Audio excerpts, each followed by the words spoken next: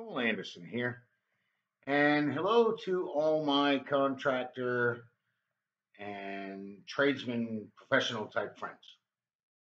I want to talk to you today about something that is a very large concern for you and your company, and that is knowing all the facts before you get involved with a job. I'll give you a prime for instance. I got a phone call. You got to come out and help me. I got 100 and well, actually, it started out. I got 50 to 80 feet of specialized hand railing to put it on a platform. I said, okay, good, send me the prints. Well, I got the prints, and it wasn't 50, 80, 100 feet. It was 185 linear feet. Special attachments. Nothing was flat. It's all the railing was pre-made. I just was asked to come put it in on an emergency type basis because they couldn't find anyone else to do it. So I get there, and there's 21 sections. All 21 sections have to be lined up down this 185-foot platform and uh, put in with drop anchors and countersunk screws. And anybody who's done drop-in anchors on a base plate, it's a very difficult thing to do with multiple holes, especially in concrete. Your concrete drill bits, walk, and this and that, right? I mean, it could be done. It's not an impossible feat, but it takes a lot of extra care and time. So I get there and I find out that I got to drag the welder through a mud pit, up and around and down and around and this and that. And it was not uh, the job that was represented to me. So consequently, I filed for a change order. Now I got it, but that usually doesn't happen. Usually it is, look, you gave us a price, you're bound to that price, you do the job. Well, if you're on the job and you're all set up, you're kind of stuck, and you're going to lose whatever amount of money that you're going to lose because you didn't have all the information for the job. I'll give you another example. A friend of mine owns a specialty wood company.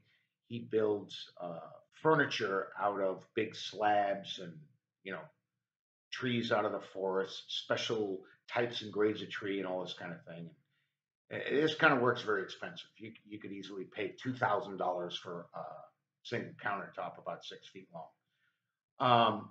So he gets a call from a designer. He goes out to the house. He wants to make sure this thing is perfect. What it is a little table that comes off the end of a countertop to the wall, right? He gets there and he wants to get this thing right, so he makes a pattern.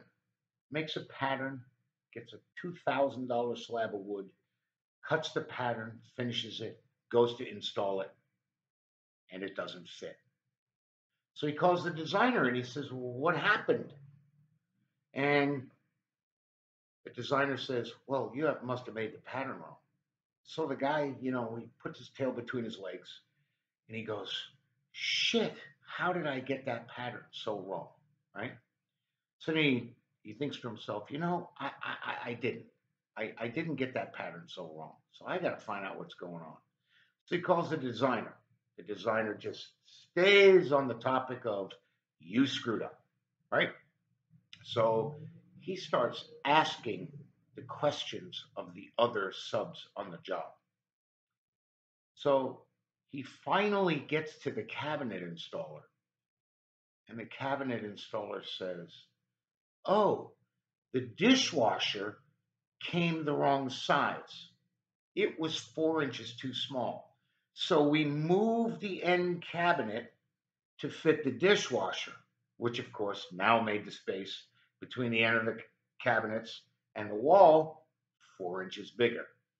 And this is why it didn't fit.